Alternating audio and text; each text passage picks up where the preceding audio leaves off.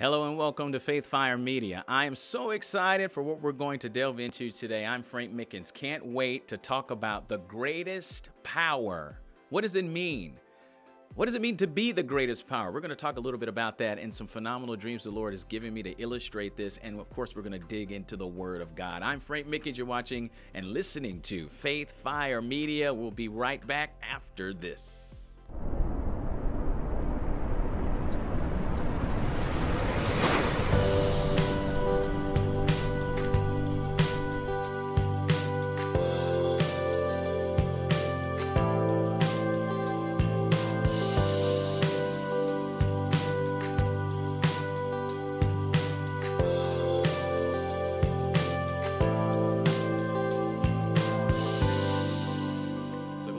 Here on FaithFire Media. Listen, I'm excited for what I have to share for you today. This really is where we're going to delve into what we're calling today the greatest power. What is the greatest power? What is Jesus saying to us about the greatest power in the earth? And I'm going to, as I always do, talk about some dreams the Lord has given me that has illustrated for me just what this greatest power is and how we're supposed to operate in the greatest power right now in your life with Jesus Christ. Just another real quick introduction about who I am. I'm Frank Mickens, a 20-year veteran of television news. I worked in Greensboro, North Carolina, Jackson, Mississippi, and Indianapolis, mainly as a reporter, investigative reporter, and most recently as an anchor for the last more than a decade of my career. And the Lord called me radically out of television news. I had an opportunity to resign in Indianapolis, and the Lord said no, and I didn't understand why. And He began to show me and my wife this path we're on right here with you right now, where we are going to share the gospel of Jesus Christ prophetically, with power, with passion, with purity, and do so that you may begin to walk in a new level of depth, understanding, wisdom, power, freedom in Christ Jesus. We are the proud founders of a ministry called FaithFire Worldwide Revival Ministries, and it's a 501c3 ministry, and we have a threefold mission. We want to use sports and entertainment venues to preach the gospel of Jesus Christ. That's where we are right now. This is a venue of sports and entertainment, but also we want to see a national day of revival. Can you imagine a day where America doesn't just stop to pray like on the National Day of Prayer, but we get together and say, this is a day we've chosen to reconnect with Jesus Christ. I want to see that. The Lord has put that in our spirit to pray toward that and work toward that on a national scale in the United States of America, and who knows, perhaps around the world. And thirdly, we want to use the media to broadcast revival all over the world, broadcast a vibrant, on-fire relationship with Jesus Christ. And so FaithFire Media is where we're doing this. Either you're listening to us right now on your favorite podcast platform or you're watching us on YouTube. Either way, this is what we do. We come to fan the flame of revival around the world, and this is just one of the mediums that we use to do that. So now that we got that out of the way, again, I'm your host, Frank Mickens, on FaithFire Media, and we're going to talk today again about the greatest power, the greatest power. So I'm going to talk to you beginning with a couple of dreams the Lord gave me, and I got these in the beginning of May, and I'm going to share this with you as quickly as I can because it really illustrates, I think, so well about the heart of Jesus Christ for His bride, the church. And we're talking about the greatest power. And maybe you can guess what the greatest power is. I haven't been given the permission yet to share what it is. I'm going to leave that dangling out there. But let me tell you about this dream. I was in a garden, and there was a man there. He was there with a wife. He made the garden for his wife. So this is Jesus Christ. And we're in the Garden of Eden. And I was aware that his wife had a terminal illness, and that terminal illness was sin. And so this man was the Lord Jesus. He was sitting in a tree next to his wife, and he was crying. And I asked him, "Are you crying?" And he didn't say anything, but I knew he was sad about his wife's impending death, that he had only so much time left with her. And I was there admiring the flowers in Eden. I was kneeling down next to a flower bush, these bluish purple flowers. I had never seen anything like them. They were so vibrant and beautiful. They were almost like roses, but they weren't. They had a blue-purple color, unlike any other color on the spectrum I've ever seen. And Jesus, in this vision, this dream, had on a hat, and he was in his senior years, which doesn't make sense. Jesus is eternal. But I knew in the dream that he had decided to grow old with his wife, that he wanted to have fellowship with her and show her he understood that he was experiencing with her the decay that comes through sin and death. And he just loved her that well. He wanted to walk with her as this impending death was approaching because of her terminal illness, which is sin.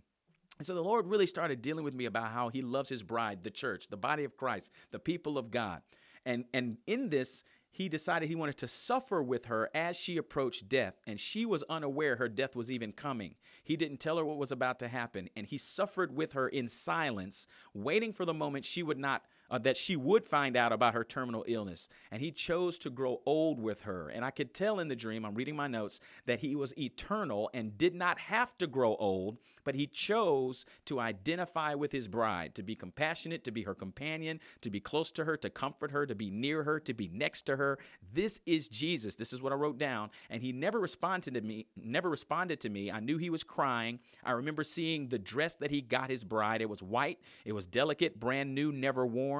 And she wasn't going to wear it until later. He got it for her, and I said to him, "Don't cry. It's going to be okay." But he never said anything. He decided to identify with her sadness, with her terminal illness and the impact of it. He just sat next to his wife and cried silently, trying not to allow her or anyone else to see him crying. He was just sitting high in the trees on a branch, the seat he made into the tree. And he made it into this tree somehow. It was like part of the tree. And I knew he owned this beautiful and huge garden. And I knew that it wasn't going to last. It was Eden. So it was like the Lord was showing me his heart after the fall, that he had made this beautiful garden and it wasn't going to last. But he had a plan, of course, to redeem it and bring it back. So in this, I was receiving revelation about how much Jesus loves us, even in our sin. How much he identifies us even in our imperfection, how much he chooses to identify by experience. Remember, he came as the incarnate Christ and was afflicted just like us. And he, as the Bible tells us in the book of Hebrews, that he's acquainted in every single way with all the things we deal with, right? And so this is God's heart. He loves us. He loves us even in our imperfections. So you probably have gotten by now, the greatest love, the greatest power, I should say, is love. The greatest power is love. Our topic today is the greatest power. So that's the first dream. And let's just lay that groundwork. And I'm going to give you some word here. I'm going to lay the groundwork. That dream sent me into several different scriptures. And let's see. I'm going to read from you what I got out of this from Revelation chapter 21. And it says in verse 2, "And I, John, saw the holy city, New Jerusalem, coming down from God out of heaven, prepared as a bride adorned for her husband." So Jesus saw from Eden the future, that there was going to be a redemption, but he first had to come and identify with us and love us well. He had to show us the greatest power. The bride of Christ, the New Jerusalem, the people of God, the royal family. He had to first come, identify with us, love us, serve us, even in the midst of our sin, even after the fall, even after there was a terminal illness that had been introduced into perfection. He chose to sit with us. He chose to be near us. He didn't shun us. He didn't judge us. He didn't critique us. He found a way to be with us and stay close to us. And of course, we know Jesus came, put his life on the line, died on a cross so his blood could wash away our sin, so that we could be brought near him and we could be adorned with that wedding dress when the Lord returns, and will be his bride in heaven for all of eternity in New Jerusalem. So this is in the book. This is God's heart. This is Jesus's heart. But let me tell you another dream I got that same night that exposed two situations going on in the body of Christ that don't really agree with the greatest power. That we have received the greatest power, but we're not yet walking in the greatest power. And the Lord gave me this morning. He said, it's not enough to do love. You need to be love.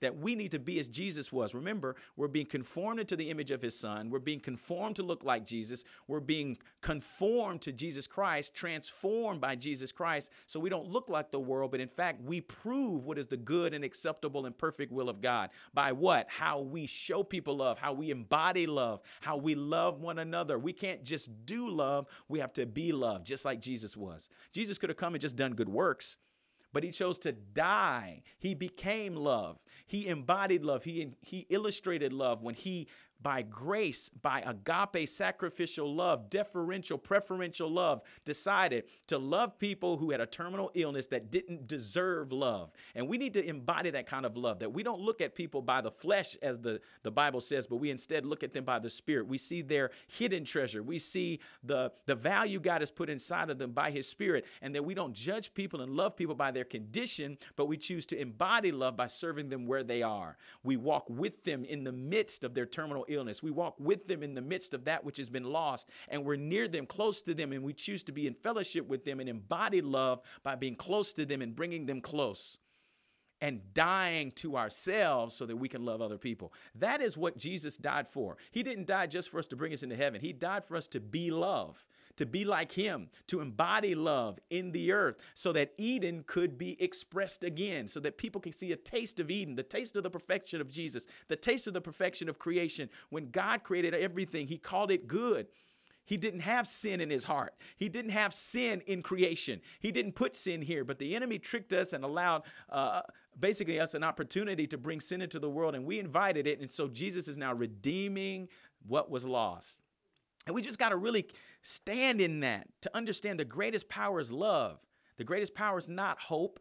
The greatest power is not faith. The greatest power is love. Remember 1 Corinthians chapter 13, that last verse says, these three remain: faith, hope, and love. But the greatest of these is love. So let me tell you about this other dream. So it was in the same night. First, I'm being shown the amazing sacrificial love of Jesus, who's acquainted with grief, right? He's a man of sorrows. He's crying in this dream. Why? Because he so wants to be with his bride who has been tricked and basically duped into forfeiting her eternity. And now he's walking with her, identifying with her, weeping with her, loving her, even in the midst of her destitution. And we want to be more like that. But let me show you how God showed me how we are in this season of time. So in this dream, there was a young lady in modern times. She was traumatized.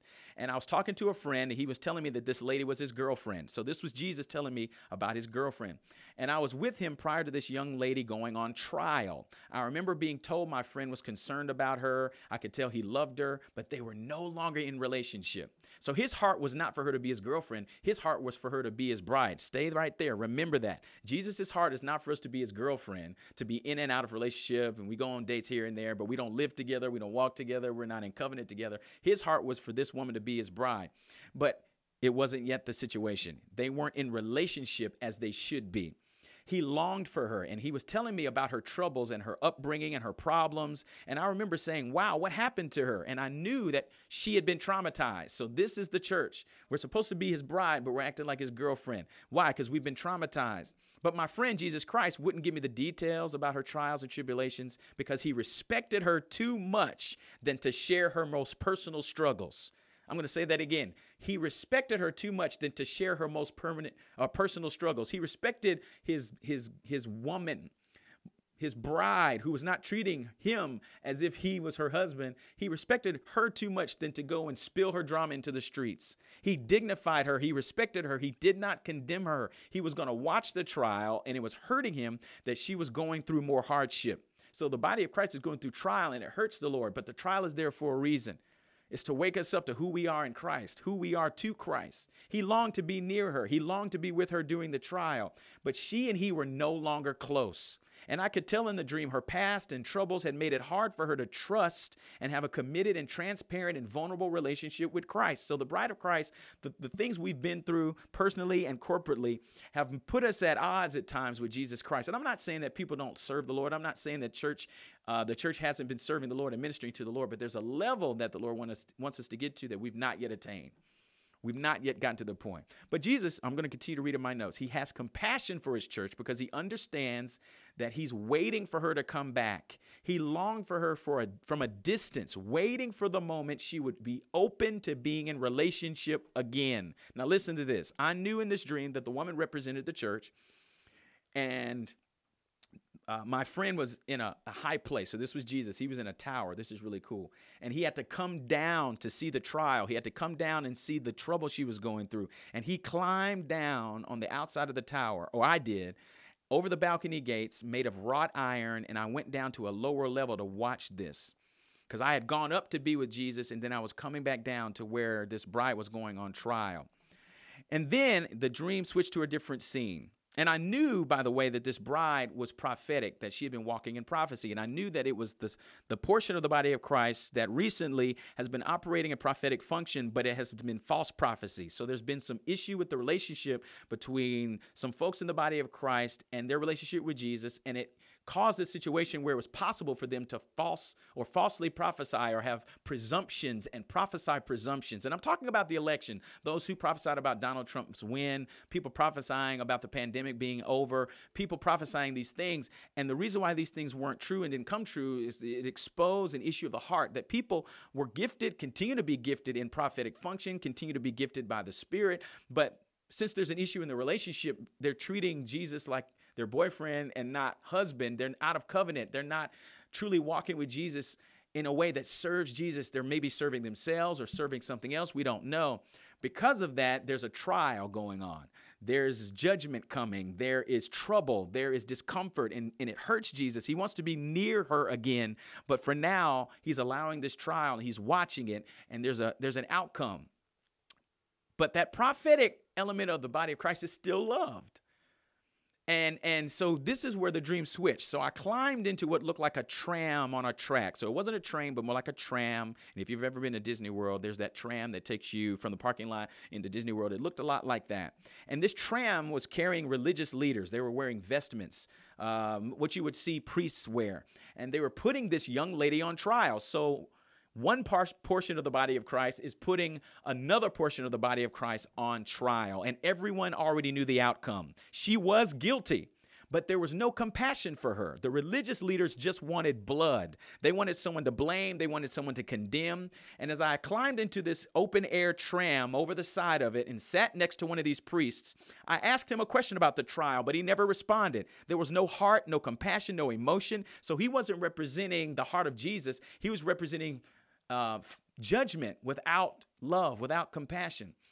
And so these religious leaders had decided they were going to excommunicate this young lady, this other portion of the body of Christ, to get it over with. They didn't care about her life, her heart, her pain. They just wanted to condemn her. She was a sinner, only worthy of condemnation. And here I am sitting there, and I saw a cross on a chain in the priest's lap. I'm going to say it again. I'm sitting next to this priest, and I saw a cross on a chain in the priest's lap. You've probably seen that before, the jewelry that is part of the vestments that you see at some of the ceremonial, traditional church settings.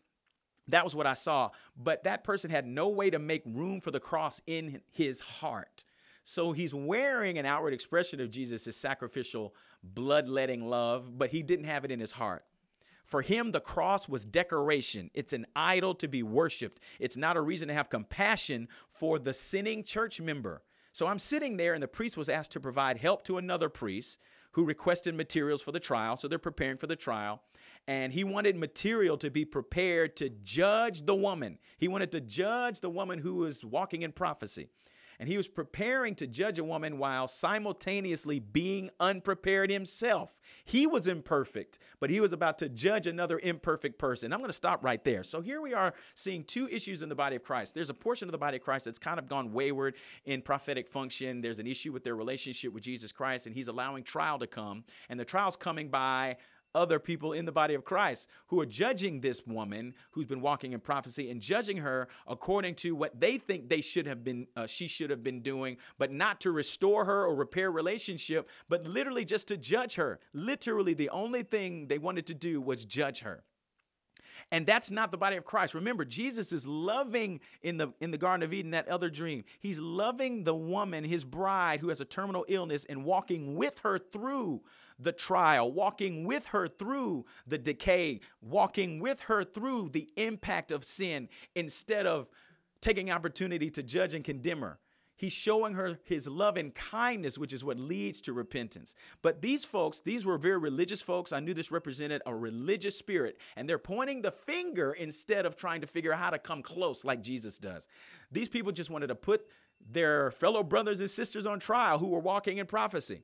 So this person is nonchalantly, I'm continuing with my notes, participating in a trial that would alter this woman's life. He had no appreciation for the pain the decision or the judgment would cause. It was just another trial. And she was just another guilty person. He didn't even have to prepare. He came into the tram car where I was sitting next to this priest. And this priest I was with seemed to be a leader, the head priest.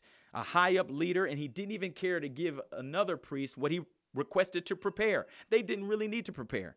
He was asked to give dozens of books. He only gave the priest 3 books. So it was really a railroading of this woman. They didn't even need evidence. They had seen enough. They're going to railroad her. And there was no appreciation for the cost of judging his sister in Christ. And I noticed the books were all about prophecy. And I saw the word seer, and I saw the word prophecy, and I knew they were judging this woman because she prophesied. She represented the charismatic people of the church, and she was being judged as a false prophet by people who never believed in prophecy, or prophecy as it is today. They had been waiting for an opportunity to condemn and excommunicate the woman who prophesied. She was also far from her friend, so she felt alone. So we have 2 tracks going. You've got one portion of the body of Christ. They didn't believe in prophecy operating today. They were waiting for an opportunity to judge the charismatic church, and they got their opportunity. And so they're out of relationship with Jesus because they're not showing the compassion and the repairing and redempting heart of Jesus Christ. And then you have the party of the body of Christ, the charismatic part, that had been, yes, participating in false prophecy, that had been tainted by a poor relationship with Jesus Christ. But instead of being repaired and being repaired by Jesus Christ, since she is also out of relationship with Jesus, she feels alone. And that's what we have right now in the body of Christ, a lot of finger pointing and a lot of isolation. And the Lord's calling all of us into close relationship. Just like he was in relationship with that woman in the tree in Eden, he's calling us into relationship. And we shouldn't be judging our brother and sister. We shouldn't even be trying to shy away from the Lord repairing us for our sins or our shortcomings or things that we need forgiveness for. We need to be seeking that close relationship, not treating him like a boyfriend, but treating him like who he is, a husband whom we are in covenant with. So her friend was there the whole time, but she still felt alone because she was not opening the door for her friend. So this is the charismatic church. Jesus is still right there with the charismatic church, even though some people in the body of Christ might think that Jesus is rejecting the charismatic church or the portion of the church that's walking in charismatic gifts. But that's not the case. He's still there, but she needs to open the door for him to come in and really take charge again and really love her into life again. And he's sitting there, I'm reading my notes again, and Jesus is hoping and patiently waiting, I should say, for her to welcome him back into close relationship. Jesus is not condemning the prophetic community that has strayed from intimacy and vulnerability with him in true and pure relationship. He's standing at the door and knocking. These are my notes again. He wants to be invited back inside. While the religious folks are driving a stake through her, they're wanting to nail her into a coffin and condemn her to being a blasphemer. And I'm sitting there in this dream, and I remember this was all happening at night, just like the judgment of Jesus by the religious leaders prior to his crucifixion. These leaders, just like the leaders in the Bible, wanted blood. They just wanted to kill this part of the church. They did not discern the Lord's body in this case. They just wanted to cut the charismatic church off from the body, toss her away, throw away the key. They wanted to rid themselves of her. And I was hearing throughout the dream, I stand at the door and knock. And I also heard beam, and I also heard despise not prophesying. So we have one part of the church that's gone too far away from their relationship with Christ and into prophecy out of relationship, which made it an opportunity for false prophecy and presumptuous prophecy. Then we have another part of the church walking in critical religion, which is a spirit of hypocrisy. Because they're imperfect, just like this priest is imperfect. So they're pointing the finger with a beam in their own eye and trying to call out the speck in their brother and sister's eye. But remember what the Bible says. Remember what the Bible says. I'm in Revelation chapter 3. It says, "As many as I love, I rebuke and chasten. Therefore be zealous and repent. Behold, I stand at the door and knock. If anyone hears my voice and opens the door, I will come into him and dine with him, and he with me." We need to understand that, yes, he chastises, but the point is for him to come into communion with us, to dine with us, to rest with us, to be in perfect relationship with us, to be in that tree in Eden together and be in relationship and communion. And so what we have to be careful is that we don't overcorrect. Yeah, we saw a lot of false prophecy over the election season, but we don't want to overcorrect and be out of love and start condemning our brother or our sister because they believe in charismatic gifts and they have a prophetic gift and they walk in prophetic function.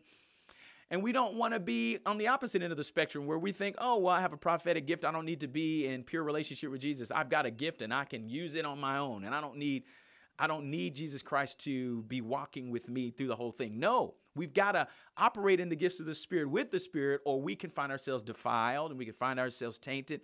And so encouragement for really anyone listening right now, wherever you are on the spectrum. Maybe you're not on either end of this spectrum. You're kind of in the middle trying to feel all of this out. Maybe you don't even know Jesus.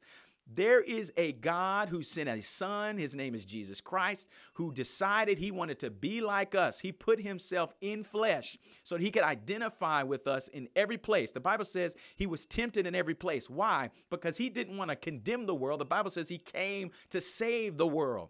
He came so the world would not be condemned. The Bible says he loved the world. He loves the people on the earth, and he wants to see those people come into relationship with him. So we've got to be careful in this season that we don't become so high and mighty or thinking of ourselves more highly than we ought to, that we just despise prophecy. And I'm going to read that scripture. Remember, that's one of the things I heard in this dream. Despise not prophecy. It's in 1 Thessalonians chapter 5, and I'm starting in verse 19. It says, quench not the spirit. So we can't overcorrect.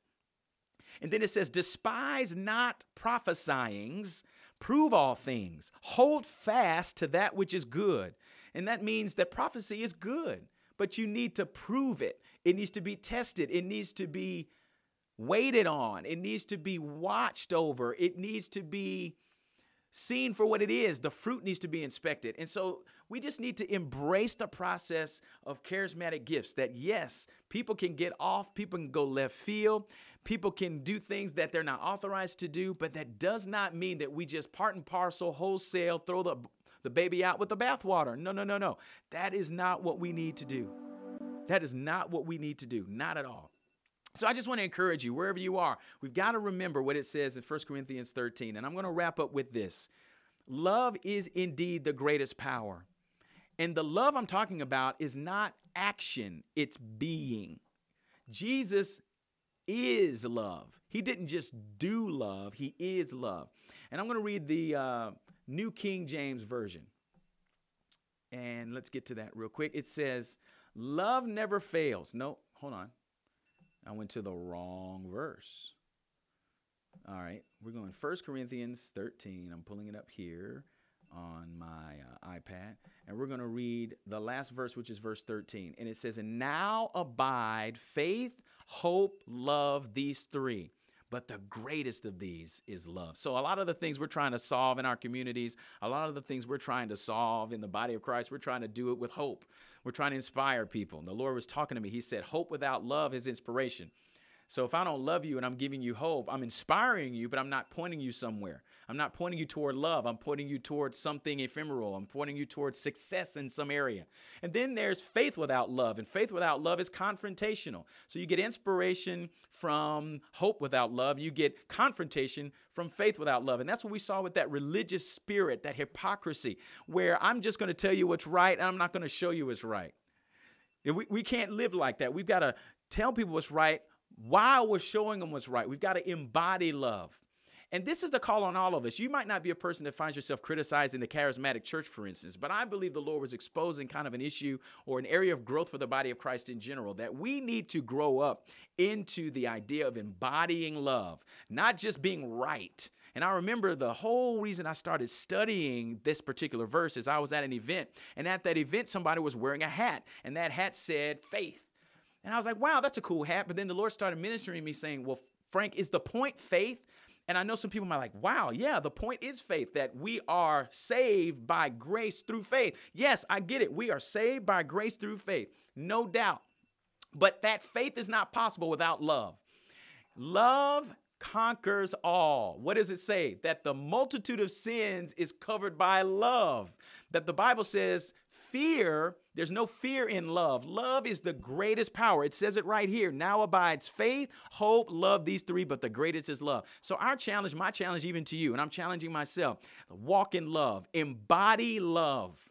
That means loving like Jesus, who put himself on a cross, allowed them to nail his hands and feet to a tree and bleed out and cry out to his Father, why are you forsaking me? Because his soul was just so distraught and tormented.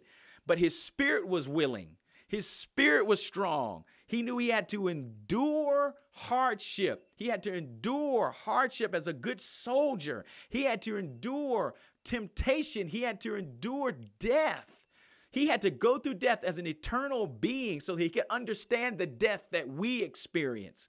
That's the kind of love we need. And the Lord said this to me. He said, love has nothing to do with the people you're near as much as it has to do with the people who are far away from you. It's easy to love, or easier to love people who are close to you. It's easier to love the people who are in your family. It's easier to love the people that you work with than maybe somebody who's a stranger or transgender or has an issue with gender identity or sexuality, or maybe they have an issue with mental health illness, or they're homeless. The Lord says we've got to be like Jesus Christ. To love means to be. To love means to be close. To love means to reach out. What do we learn in Luke chapter 15? The Bible says the kingdom of God is like a woman who lost a coin, and she went and swept everywhere to find that coin. Why? She saw the value and the treasure in that one coin. And that's how Jesus sees all of us. As stars in the sky, we are his bright lights in the earth, and he wants to shine us. He wants to dust us off so we can shine brightly. And so he's always coming to us to be near us. And that's why the greatest power is love. That love is what pulls, pushes, empowers. It's the passion of Christ. That's why Jesus Christ came, because he is love, and he's calling us to embody love just as he does. So listen, we can't be judgmental. We can't be quenching the Holy Spirit by withholding love from each other. No, we've got to walk in the greatest power. And that means to love people who are far away from you. Who could be farther away in my dream than people who are maybe Catholic or Episcopalian and people who are in charismatic circles? They couldn't be farther apart in the body of Christ. The theologies are very much different, but we're still in the same body, and Jesus loves us the same. And so we've got to figure out, how do we love people who are far away from us when really by blood we're in the same family?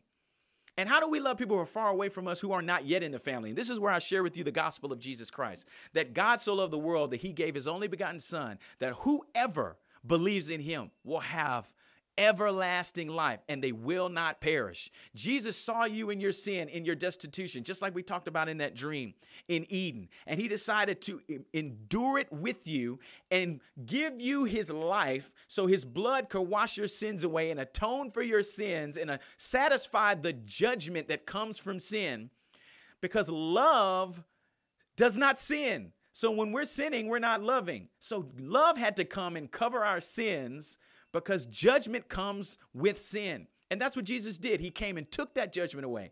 And I want you to know that Jesus is alive today. Jesus rose on the third day with all power of heaven and earth in his hands, and his power is in me. And that's why I'm here right now sharing this with you. It's the power of the greatest love, the greatest power in me, sharing with you the gospel of Jesus Christ. It's not Frank Mickens. It's Jesus in me, sharing you how he loves you and does everything for you.